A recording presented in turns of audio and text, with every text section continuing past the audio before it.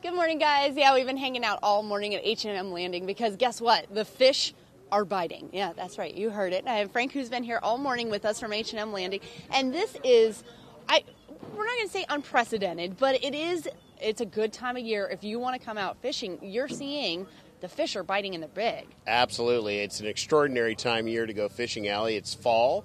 It's our nicest weather, both on and offshore. The loads are light on the boats, and look at these incredible catches here. The Sea Adventure 80 just got in this morning off of a multi-day trip. They've brought some fish to the scale that are close to 200 pounds. These are fish that typically we don't have access to. But the last few years, we've had some incredible success on these larger bluefin, and it's not showing any sign of letting up. Yeah, because that's something you were saying is that they really like the warmer water, some of these fish. So a lot of times, usually around October, beginning of October, they're saying goodbye, but the last couple of years they've stuck around. Right, and we'll see some of these species start to retreat south as that warmer water does recede back down to lower latitudes in Mexico.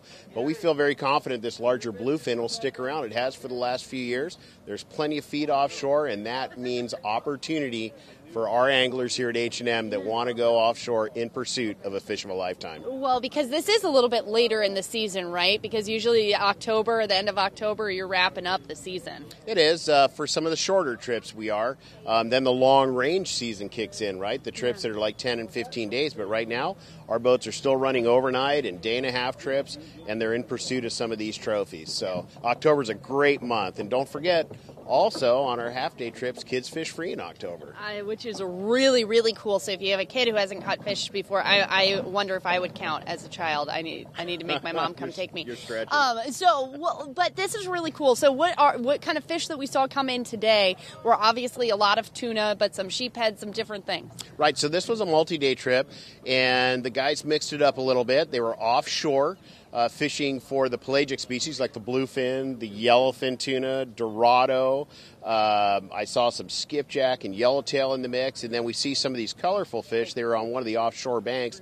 Those are sheephead, so they actually had a very, very well-rounded experience. Yeah, that is really interesting, and it looks like this right now almost every day on your docks. It's incredible to see how many people are going out and catching this kind of fish. It is, Allie. It feels more like August than it does October. It really is incredible, and it's nice to see. We're experiencing some of the best fishing of the season right now. Wow, that is really interesting. All right, get your picture, tell your story. I caught a fish this big. Guys, I'm going to send it back over to you.